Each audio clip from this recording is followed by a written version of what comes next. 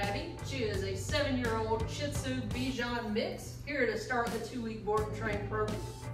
Major issue the owner has experienced with Abbey is around reactivity issues.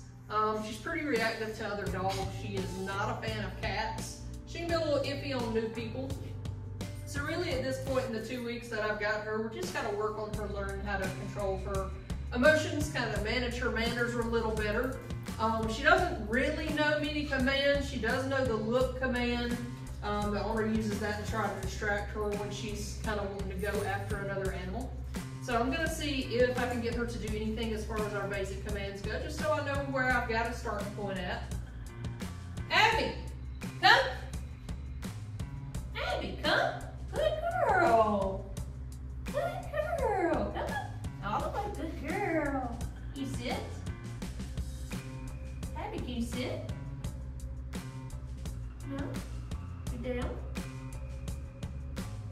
Abbey, down? No? Okay. Abbey, you place. Oh, almost you thought about it, didn't you? Yeah? All right, Abbey. Heel. Come on. Heel. Abbey, heel. Come on. Let's go. All right, so we know where our starting point's at. She came to me, but was pretty reluctant. That's about all we got out of her.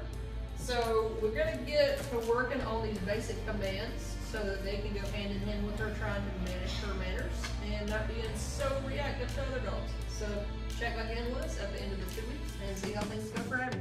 Thanks.